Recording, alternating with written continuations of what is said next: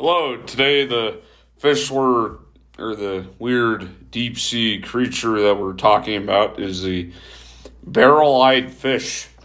Researchers at the Monterey Bay Aquarium Research Institute recently solved a half-century-old mystery of a fish with tubular eyes and a transparent head.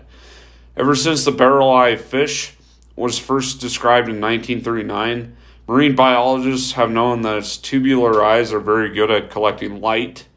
However, the eyes were believed to be fixed in place and seemed to provide only a tunnel vision view of whatever was directly above the fish's head. A new paper shows that these unusual eyes can rotate within a transparent shield that covers the fish's head, and this allows the barrel eye to peer up at potential prey or focus forward to see what it's eating. Deep sea fish have adapted to their pitch black environment in a variety of amazing ways. Several species of deep water fishes are called barrel eyes because their eyes are tubular in shape. They typically live near the depth where sunlight from the surface fades to complete blackness. They use their ultra-sensitive tubular eyes to search for faint silhouettes of prey overhead. Although such eyes are very good at collecting light, they have a very narrow field of view. To me, I just kind of get lost staring at them.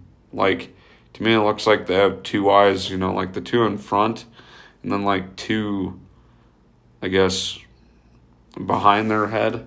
I don't really know.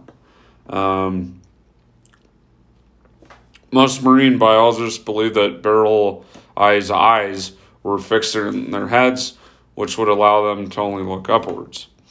This would make it impossible for the fishes to see what was directly in front of them, and very difficult for them to capture prey with their small pointed mouths.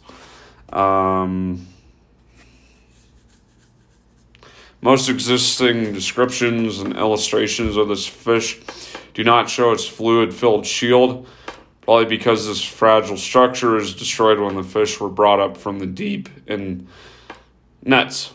However, the two researchers were extremely fortunate.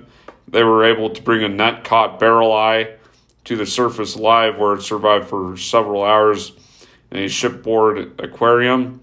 Within this controlled environment, the researchers were able to confirm that they had seen in the ROV video that the fish rotated its tubular eyes. It turned its body from a horizontal to a vertical position.